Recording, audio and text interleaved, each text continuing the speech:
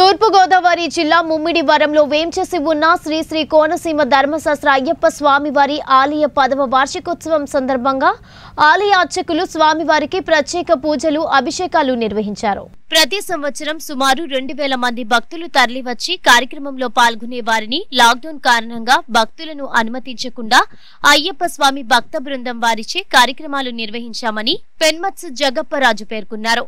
ఈ కార్యక్రమంలో ఆలయ అర్చకులు బాబీ శర్మ, రాంబాబు, సీతారాముడు, రామకృష్ణంరాజు తదితరులు పాల్గొన్నారు.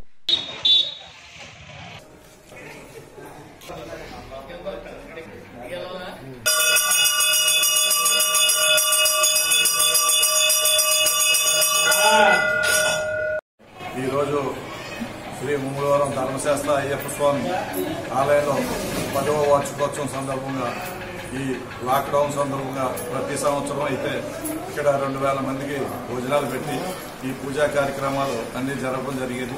ఈ లాక్డౌన్ సందర్భంగా ప్రభుత్వం వారు నిర్ణయించిన ప్రకారం ఓన్లీ పురోహితులనే పెట్టి ఈ కార్యక్రమానికి ఈ కరోనాను పారదోలాలని, యావత్తు ప్రపంచం బాగుండాలని ఈ పూజలు చేయించి ప్రసాదం పంచిపెట్టడం జరిగింది. మళ్ళీ ఆలయ కమిటీ మాత్రమే ఈ కార్యక్రమంలో పాల్గొంది.